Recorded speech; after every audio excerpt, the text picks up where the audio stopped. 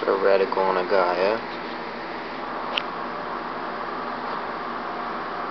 Sort of like an update video.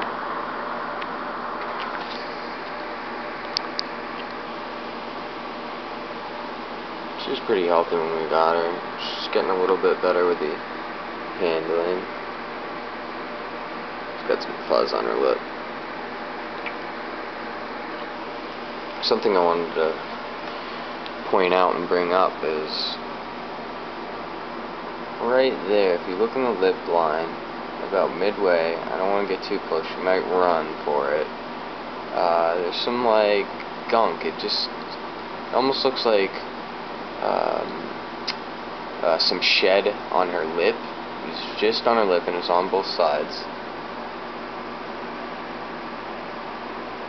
You can see it's the discoloration on the lip line. It looks like an extra little spot, and it's almost gunky and like eye seeds or something, and I can't quite figure out what it is. It might be food, but it's on both sides and it looks the same on both sides. Could be shed, but it's been there for way past her shed periods and stuff. So any thoughts on what that could be, if that's normal or anything? That'd be sweet. And she's a pretty brown red iguana. If you look, she's really brown. Oops. Thanks for the whip, baby. Calm. It's okay. Put it away. Put it away. Camera's freaking her out.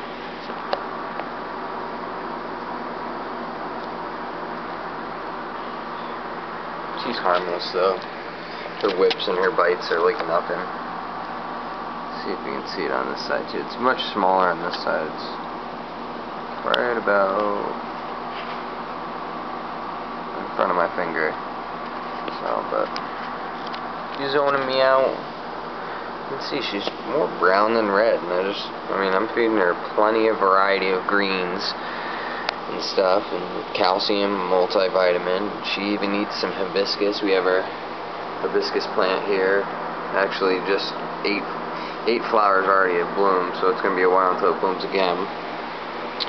She eats that, and she's got her UVB and everything, you know, proper humidity and heat.